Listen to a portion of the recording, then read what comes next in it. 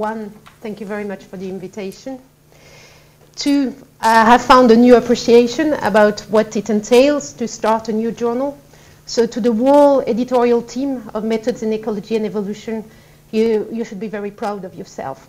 You've done a fantastic job. It's a great journal, and it can't work without the dedication, motivation, and hard work of this editorial team. So well done, and happy birthday. And then the third stuff, if anything goes wrong, it's all Rob's fault. So Rob, you will have to live with that responsibility for the coming hours. Okay, so I'm going to talk about satellites, which weren't flagged by Bill as potential new stuff. I'm going to demonstrate, hopefully convince you that it's part of the game.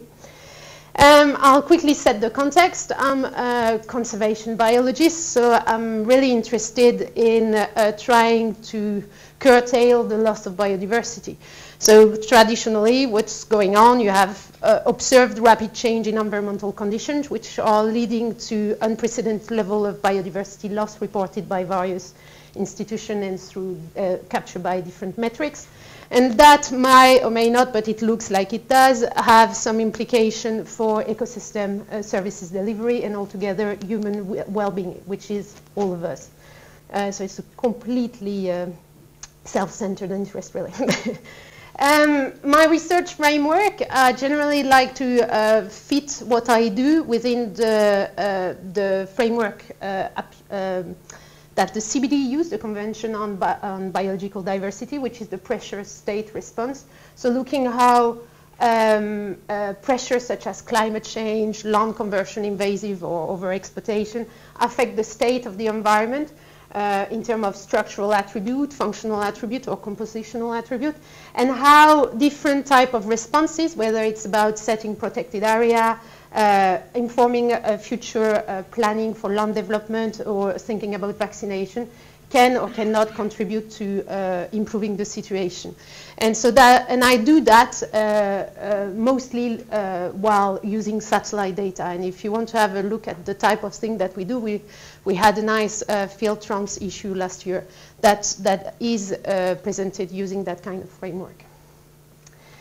Why satellites? There's a lot of reasons why it's a cool tool for any ecologist. First, it provides you with world coverage. It's substantially cheaper than having a bunch of people going around with binoculars or any kind of method to try to get the same information at the same temporal and spatial resolution and at the same temporal and spatial extent. It's reproducible, it's sustainable, it's checkable. You can download the data, redo the analysis, and really see whether that holds or not, so transparent and standardized. And also, there's more and more evidence over the past decades that you can directly link it to the ecology of the species. So making it relevant to behavioral ecology, population dynamic, macroecology, etc., etc., movement ecology. So if you have never been faced with satellites, the first thing to know is that not all satellites are the same. You get the one that are called passive and the one that called active. Passive, it basically works like a big camera. So it's a sensor on board the satellite that takes pictures like your camera would do it.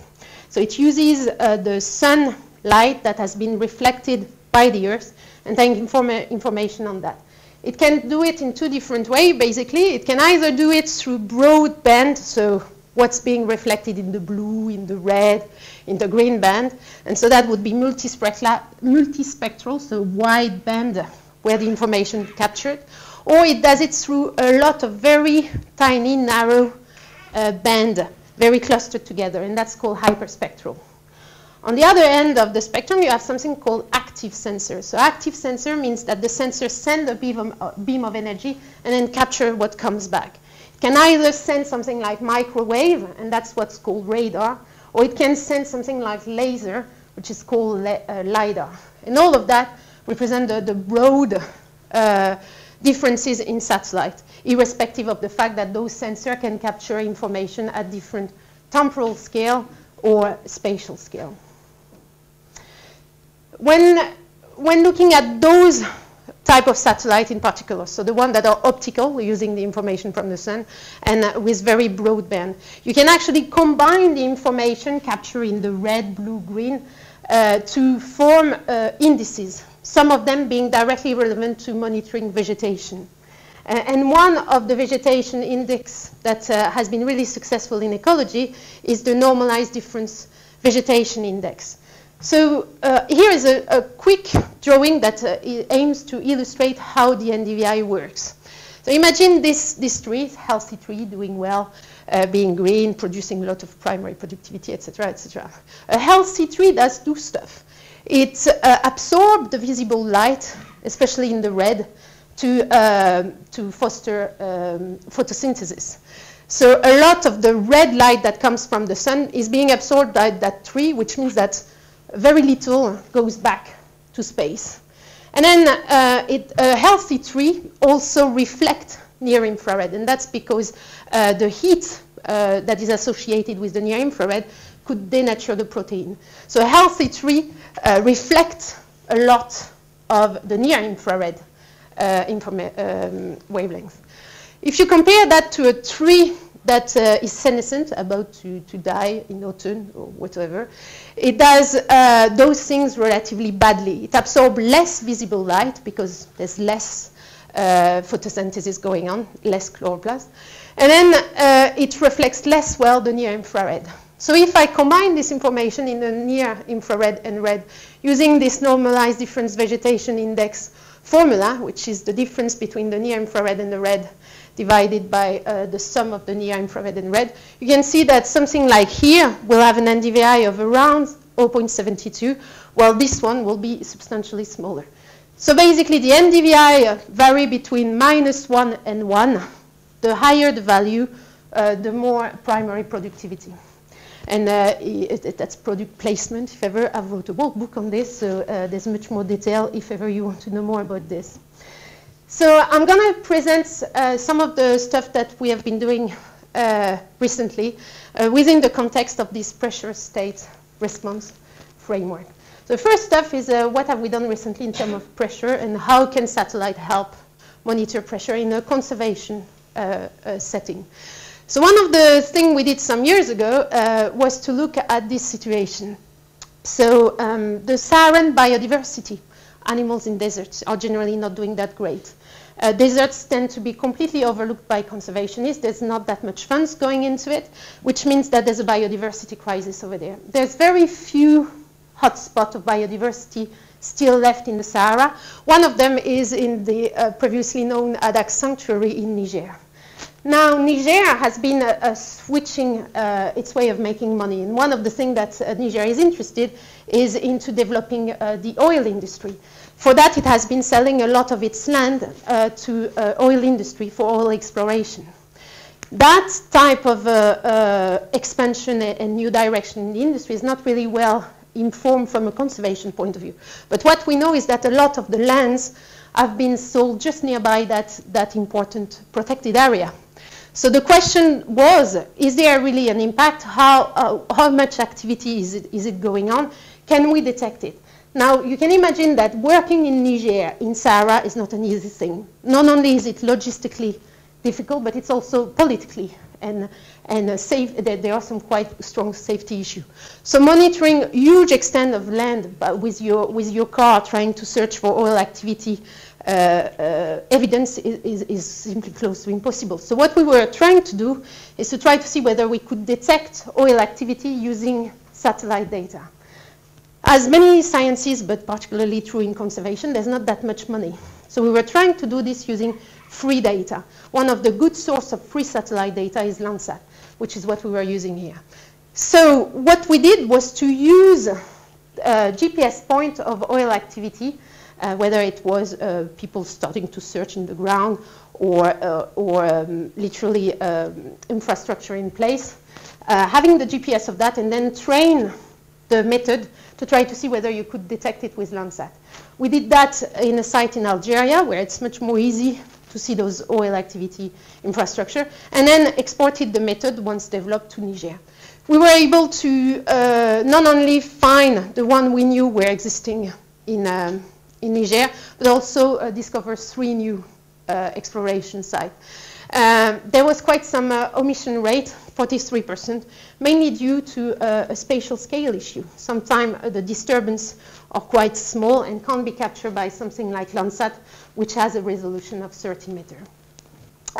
So we're trying to refine the method using some of those active sensors, namely radar, but that gives you an idea about how such a method, which completely relies on free data and free software, can be implemented for the whole of the Sahara to start to map those threats that we have simply no idea about. Another type of threat, and there is a thread I tend to talk about deserts in that section, is the artificial water point. So this is another reserve. It's in Chad. It's called Wadi Rimé, Wadi Hashim. And this reserve is famous because up until the 80s, there was the last population of scimitar oryx. It's a big ungulate, typical of the Sahara. That species went extinct in the 80s, and that was one of its strongholds. Now, the species has persisted in zoos all over the world, and there are plans to try to bring it back to Chad. The Chad government is really interested in doing this, and there's some nice leverage for doing so. Now, the question is it safe to reintroduce a bunch of individuals in this place? Is it still able to hold a viable population of scimitar oryx? So we were looking at different threats or different angle of the ecology of the whole ecosystem to see how fit it is. And one of the things we were looking at are artificial water points. Now, the Sahara over the past 30 years has been really changing in terms of dynamics. You had those big drought, and then you get that green wave coming up, which means that in this place, which sits just at the transition between true desert and sub-Sahara, you get much more livestock activity, especially in the south. Now, to try to provide some safe ground for this livestock, one thing that is quite attractive is to get those artificial water points, because it provides water to your livestock. So there has been more and more of those artificial water points being appearing in the south of the reserves. And again, we have no idea where they are, how many there are. It's an expansion that is not reported on, and where we don't have any idea about the actual impact on the ecosystem. What we know, however, is that on small ecological studies, it has been shown that it promotes degradation, it enhances conflict between wildlife and livestock, so it does have some impact, and sometimes negative to the native fauna. So what we were looking at is whether we can detect those artificial water points, and here is a picture as to how it looks on Google Earth, I think, and try to see again whether we can detect it with Landsat. Why Landsat? Again, the same story, we were going for free data. And so we developed a whole method using free, very high resolution data to train a random forest to try to detect those artificial water points in this reserve. And it was pretty good. Altogether, we identified 151 points going basically through the whole reserve with the very high resolution data freely available through Google and Bing. And then the method we developed from Landsat detected roughly half of it. Again, the same issue. As those points become relatively small scale, Landsat's struggling to detect it. But it allowed us to really map where it was and where the pressure were, which informed directly some of the plan for this reintroduction. Finally, something about climate change. So here we change and go from one not so studied ecosystem to another one, which is mangroves. So that was a work we did on the Sundarbans, which is the biggest mangrove in the world, which sits directly between India and Bangladesh. So being a famous UNESCO site, you would think that a lot is known about that ecosystem. You'd be very wrong. When we started to look at it, a bunch of its ecology and reaction to environmental change right now is not really known. So it all started by looking at wanting to quantify the impact of a storm that hit the Sundarbans in 2008. 2007, I think. And looking at degradation. And one aspect of the degradation that we were looking at was coastal retreat, which is the change in the delimitation of the coast within the Sundarbans. And what we were able to show completely independently of this assessment of storm is that within 2 years, you had up to 170 meters of coast lost. And that directly attributing, that can be attributed to environmental change, particularly sea rise. So radar, interesting methodology when you work in a situation like this, where there's loads of clouds, because one of the key aspects of radar is that it can go through clouds, it captures information. If you think about those optical passive sensors that I was telling you about, if it works like a camera, well, if there's a cloud, it's just going to take a picture of the cloud. So having radar means that you can go through it and actually capture the information under the cloud. And finally, something about long conversion. So this is an example that I like, even though the figure is pretty bad. It was a collaboration started some years ago with a colleague that was working in the Solomon Island. Now, Solomon Island, biodiversity hotspot, especially in terms of birds, but nearly nothing known over there. Cloud coverage around 80 to 90%.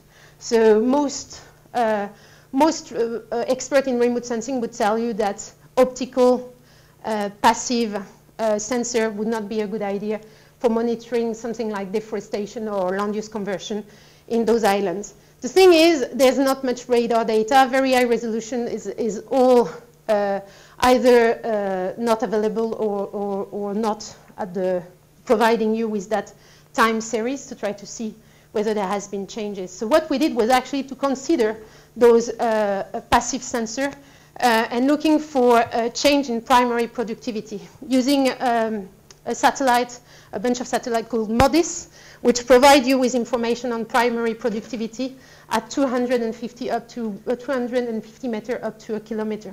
And what's interesting with MODIS is that it captures information every day, and the data are aggregated over a 15 days period. So even though there's a lot of cloud cover, you can still capture a significant trend if there is one.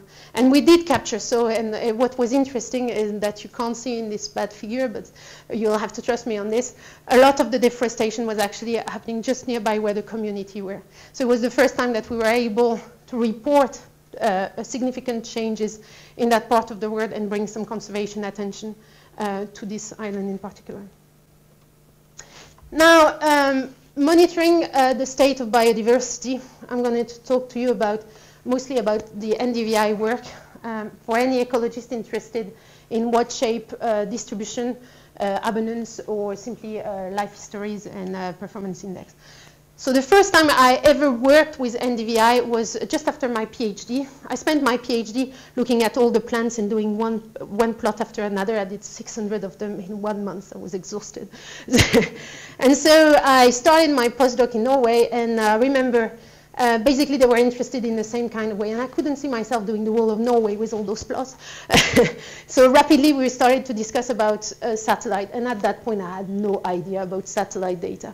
All I knew was that you could use it for climate stuff, and that was about it. The Norwegian situation was interesting because they had a red deer population in the west of the country that started to expand in the 60s and 70s, and they really wanted to understand why it's expanding. And one of the main hypotheses was climate change. So Atle Misterud, with who I was working at that time, had this idea that it all depends about the type of winter that you have. So if it's a very cold winter, whether you are at low altitude or a high altitude, you have the same amount of snow, which means that when spring starts, it starts roughly at the same time between low altitude and a high altitude. And why does it matter? It matters because the red deer spend their winter in those lowlands, and as the spring comes, they go higher up. Now, a second type of winter that you can have in Norway is those wet and not so cold. When it's that type of condition, snow doesn't settle on lowland, but it accumulates a lot. at high altitude. What it means is that you have a really huge spatial disconnection between the onset of vegetation at the low and high altitude.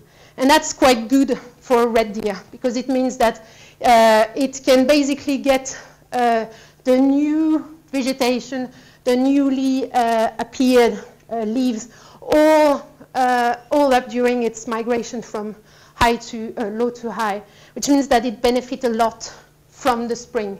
And what we showed was that you can get up to 5 kilogram differences between those two types of winter and those two types of spring, depending on the climate condition in winter. All that short, what we showed is that there is a correlation between when vegetation starts here and when the deer start to migrate, and that influences directly their body mass and therefore their performances in terms of survival of the young or age at first reproduction. So a neat way to be able to dissociate the direct and indirect effect of climate on animal performance. Another thing that you can play with is that you can really test some theory, macroecological theory, about the role of energy in explaining animal distribution and abundance. And that's what we did in a study case for Africa, where we looked at the abundance of 13 different species in 77 national parks, and this across 23 countries. And what we showed was that there's a relatively good relationship between primary productivity, as indexed by this NDVI, and the abundance of antelope. What I thought was quite interesting is to look at the individual response of species. You could really see that some of the big grazers, like the wildebeest and the buffalo, you had a neat positive relation. But some of the more competitively challenged, such as the name evades me right now. But some of the less competitive species, the relationship wasn't so straightforward. One of the things that you can do is to really look at the drivers of survival, reproduction, body mass at the population level. So admittedly, this is a relatively small set of examples where you can do that, because you need the long-term data to be able to explore this. But that was one of the situations where there's a roe deer population in France, in Chizé, that has been monitored for over 25 years. Every winter, everybody gets out in the reserve, capture roe deer, weight them. And then what we were doing was to see whether there were some key period within the development of those roe deer when they're young that matters the most for understanding their long-term performance. So what we did here was to look at the correlation between the NDVI around the birth and up until 6 months of age or so, and the body mass at 7 or 8 months, which is when they are captured and weighed. And what we were able to show was that for that reserve in particular, the condition just around birth, so the first few weeks of life, are really important to define what kind of individual you'll be, define your body mass. That in itself influences survival and future performances. So understanding this kind of cohort effect, but in a temporal frame, and understanding how vegetation plays its role, was one of the contributions of this study. Interestingly, it didn't work everywhere. We tried to replicate exactly the same in another roe deer population, but much more up north in France. And over there, it didn't work for a simple reason, canopy cover. So roe deer doesn't really eat on top of the trees. They're under the top of the tree. Imagine your camera seeing from space is covered, obscured by this canopy. So you couldn't really pick up the signal of what was going on when it comes to roe deer food. Finally, responses. So 2 examples, coming back to this Chadian reserve and the reintroduction of the scimitar oryx. As said, this species is a specialist of those transition zones between true desert and Sahel. So likes its access to vegetation, but not too green and not too desertic either. So really living at that contrast. So what we looked at was how that transition zone has been evolving since the 80s, since its disappearance, basically. So we used, again, this NDVI. So there's 2 figures here. This one looked at the the temporal trend in annual primary productivity for each pixel within that reserve. The green are positive, those ones are negative, significant, significant, non-significant. What it tells you is that over the past 30 years, in that reserve, the north has become much more desertic, while the south has become much more green. This is a figure that looks at the level of seasonality within a year. So how much difference is it between the lowest point and the highest point in primary productivity in a given year? Again, this is positive and significant. This is negative and significant. So basically, the level of seasonality has increased in the south, which has become greener. What it means is that the transition zone between those green pasture and the true desert has been narrowing.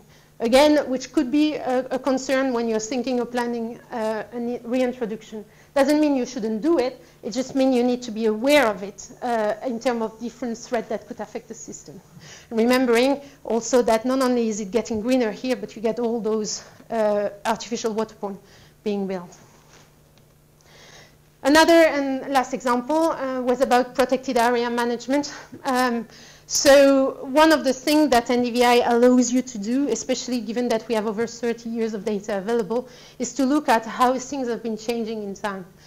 So you can always plug data that have been collecting in the 80s, 90s, 2000, and re-explore them using those kind of information. So there was some debate as to whether climate change had some impact on the vegetation dynamics in Africa, or whether most of the changes were actually due to human influences. So what we did was to look at the primary productivity dynamics over the past 30 years in 168 protected area of class 1 and 2. Class 1 and 2 being the one that are the most protected, at least theoretically. And then we looked at the trends in NDVI in those 168 sites. And what we found was that the trend we reported, where it was significant, were actually matching the IPCC expectation, which is increased seasonality in the east and south part of Africa, and reduce annual primary productivity in those in the same part too, but in those much more in the less in the south. So interesting to see how you could capture some direct influence, matching what was expecting from prediction on patterns of change in temperature and precipitation for Africa. Again, just a way to demonstrate that is something to think about when you're looking at the different threats to protected area management. There's much more. I just focused on some of the stuff that we did. In a recent review that we published last year in Journal of Applied Ecology, we had a look at what you can actually do using satellite remote sensing, and it goes from detecting invasive to air quality assessment to trying to inform fire management.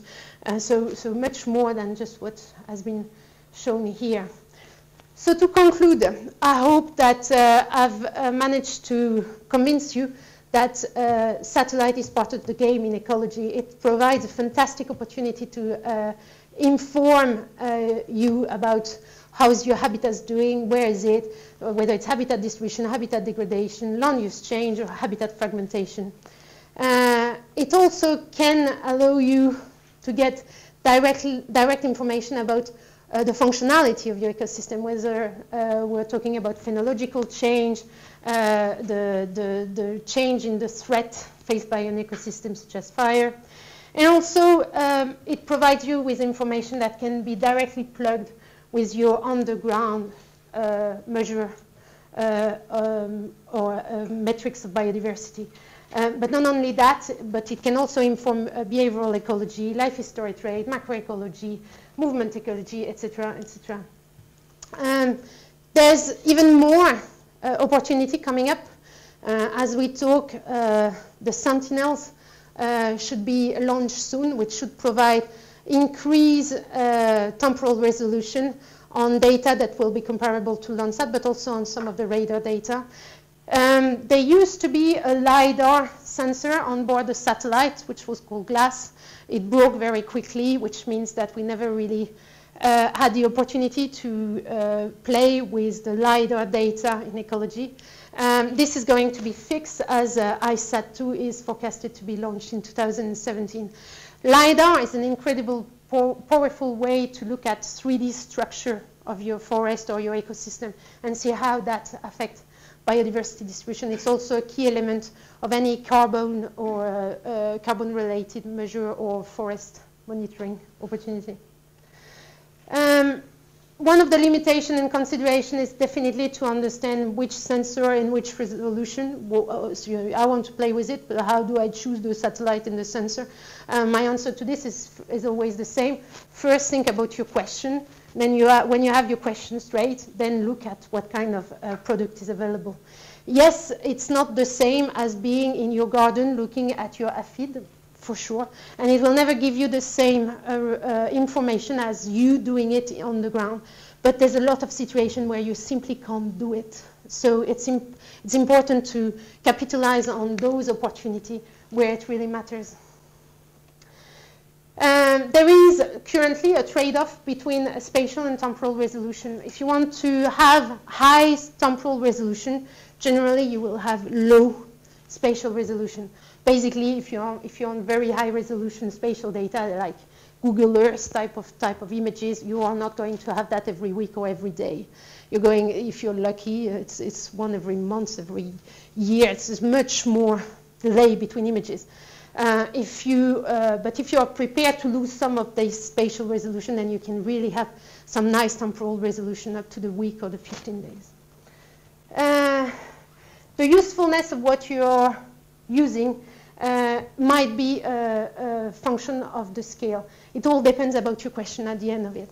And sometimes the resolution will not be so informative given the question, the model, and the location that you're considering. For example, if you're working in the tropics with 90% cloud coverage, optical sensors are not going to be that great, except if you're looking for really broad patterns.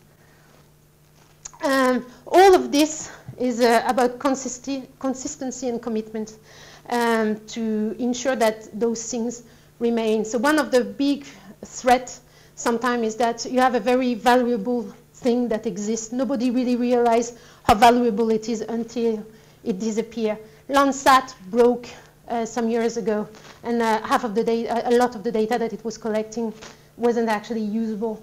And no one really realized how Landsat was important until this broke and there was no further mission plan. And it took up until last year so that Landsat again was functional with a new Landsat 8. So it's important to explore new way of doing things, but before doing that, try to make sure that things that work and are informative stay in place. I will never argue that satellite remote sensing is a replacement to ground-based data. I will argue, however, that it's strongly complementary. And the best result is when you combine both types of data so that you can predict, extend, inform in some location where it's difficult, but at the same time do it as accurately as possible, let's say. The remote sensing is mostly used nowadays by geographers. We are just starting to grasp how to use satellite remote sensing data in ecology. So to really trigger more good work, we'll need better collaboration between those sometimes disjoint community, and so that we make sure that money is not wasted. And there are several initiatives to do that kind of thing. CEOS, which is the Committee on Earth Observation Satellite Biodiversity Task, is one. GeoBond is one. Animove, that try to put together different background in training session, is another one. And in general, capacity building is really key, so that we capitalize correctly on that potential. And then finally, final point will be that data cost is still an issue. So a lot of satellite data are free. Some of them are not free. And we published recently a paper on accessibility and the importance of making those data free, especially to the biodiversity community. And to illustrate that, this is the use of Landsat. This is when it started to become free. So a huge impact of just releasing those data to the right community. Thank you.